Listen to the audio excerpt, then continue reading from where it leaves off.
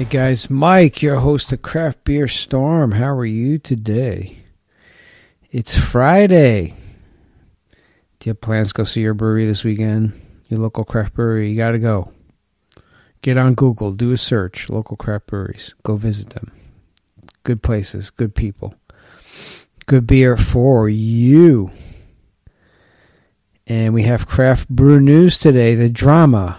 The first story is like, you take a knife and stick it in my heart. And these stories are brought by Brewbound. I've been preaching this the whole, since the beginning of the year, since last year when I got my media pass. The Craft Brewers Conference is canceled.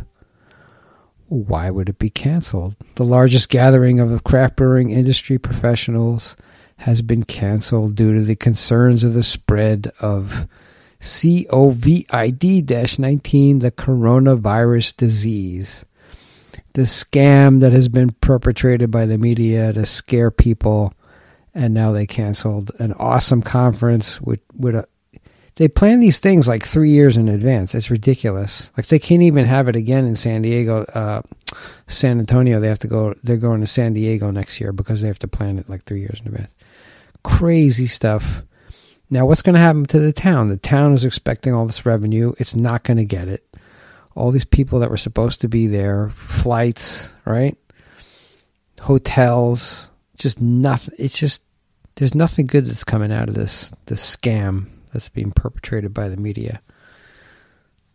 But there you go. There's another event canceled. After days of speculation and major events across the country canceling and postponing, the Brewers Association today announced the decision to forego holding the 2020 edition of the Craft Brewers Conference and Brew Expo America, as well as the World Beer Cup competition. World Beer Cup competition is supposed to be held as well. That's done every 2 years, right? Which is expected to draw more than 13,000 people to San Antonio from April 19th to the 22nd.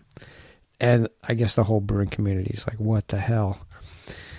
The BA said in a statement on its website, developments over the past 24 hours have made hosting this year's conference infeasible.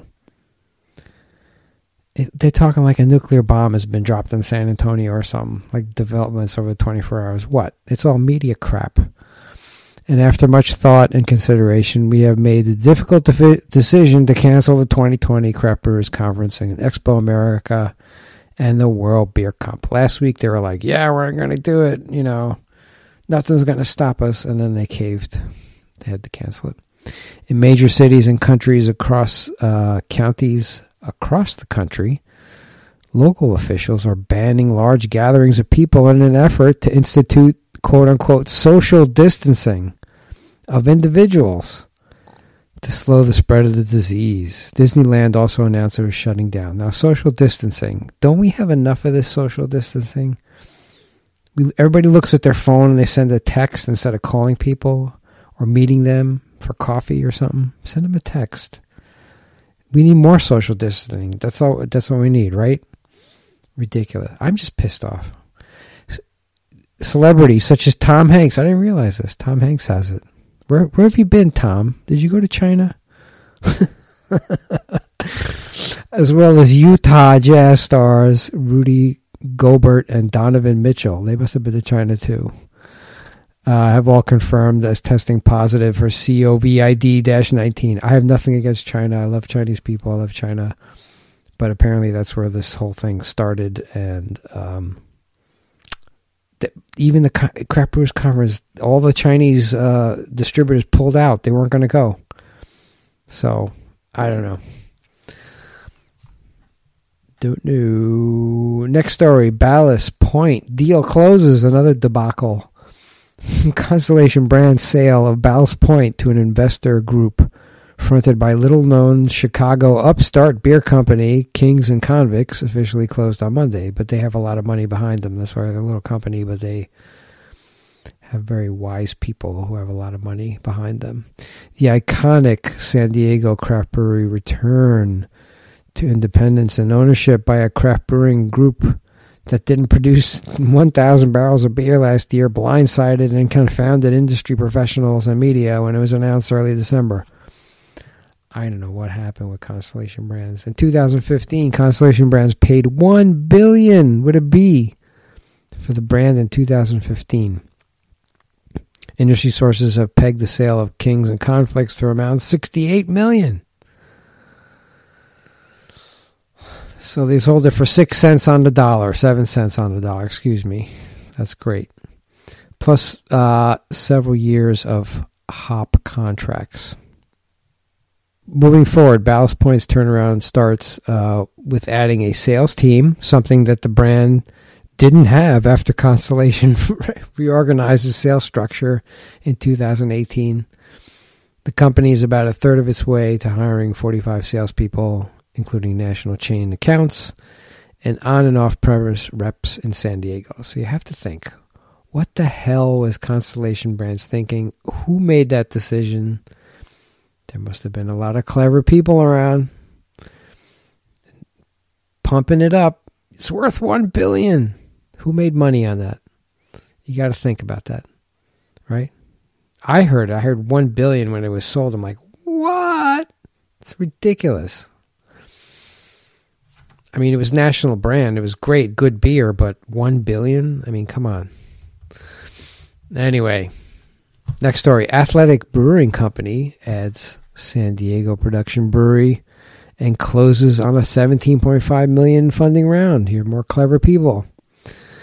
Connecticut-based craft non-alcoholic beer maker Athletic Brewing Company announced today the acquisition of assets of the former Ballast Point Trade Street facility, as well as the close of a $17.5 million Series B funding round. So this is the second time they got money. Athletic Brewing co-founder Bill Schufelt declined to disclose how much the company paid for the assets, but it said it will lease the 80,000 square foot production facility, which does not have a tap room. Athletic's Stratford, Connecticut-based facility produced 10,000 barrels in 2019, but the company was hampered by production constraints since last May, Schufelt said. The California production facility will increase the company's capacity tenfold to meet the growing demand. I guess they have a demand. They have this hard seltzer, which is an alternative to beer. Now they have Michelob Ultra, which is hitting it out of the park, right? Low alcoholic beer. They have no alcoholic beer, so it must taste really good. I haven't had it, but it must be really good if they're selling that much. Or they think they're going to sell that much. Most non-alcoholic beer I've had is just like bah. I don't know. This is my opinion. Probably a lot of other people too. I have to try it. And last story, Allagash founder Rob Todd advises New England craft brewers it's going to get tough. So Allagash Brewing founder Rob Todd counseled fellow Maine brewers on what he predicted will be choppy waters ahead during last week's New England Brew Summit in Portland, Maine. Rob, if you're out there, I want to have you on, man. I had your chief brewer on. He's a great guy. I want to have you on.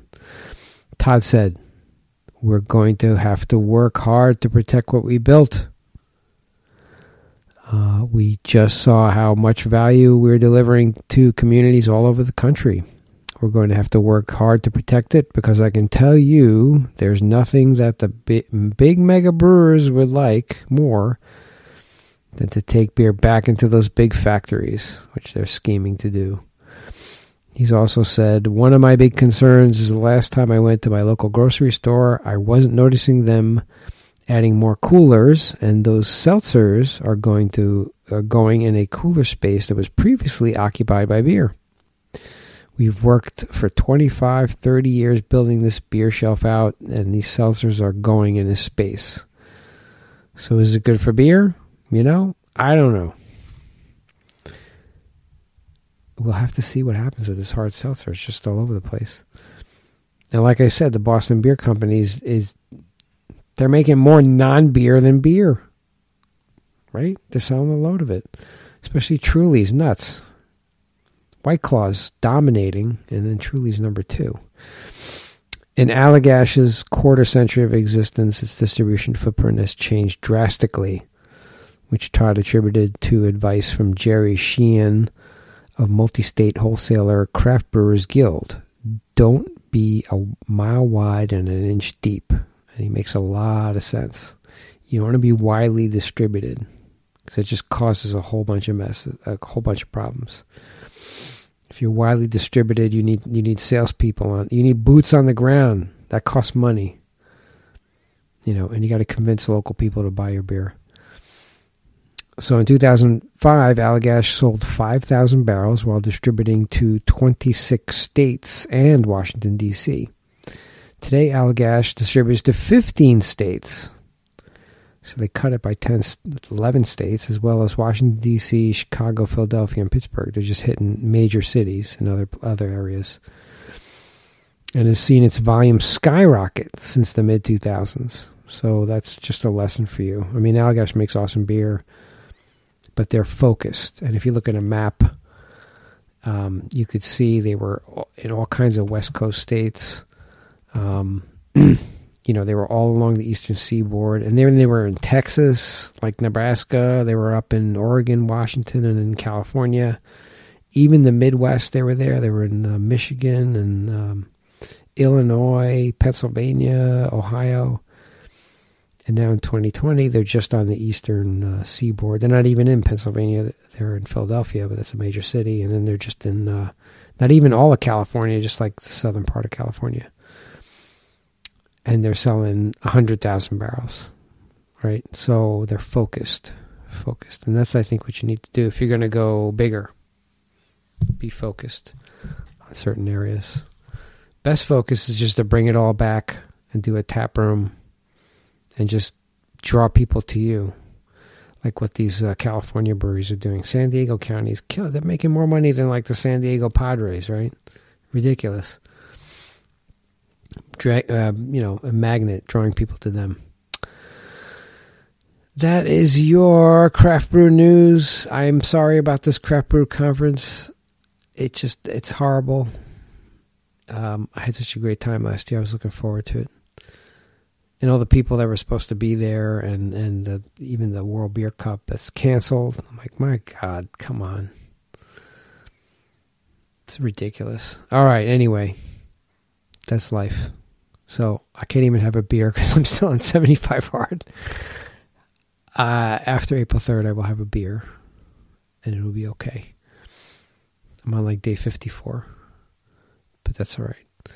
Okay, that's what I have for you today. Hey, go on iTunes, give us a rating, give us a review. Please subscribe. That's the only way we get up in rankings.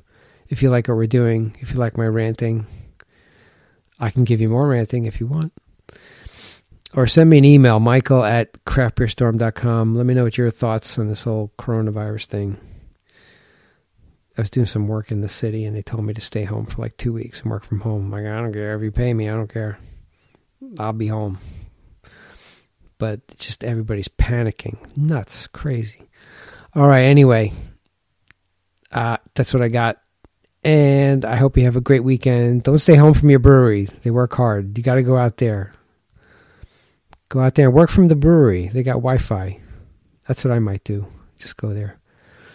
All right. Love you guys. I will see you on Monday with another great episode. We're going to interview somebody. Take care.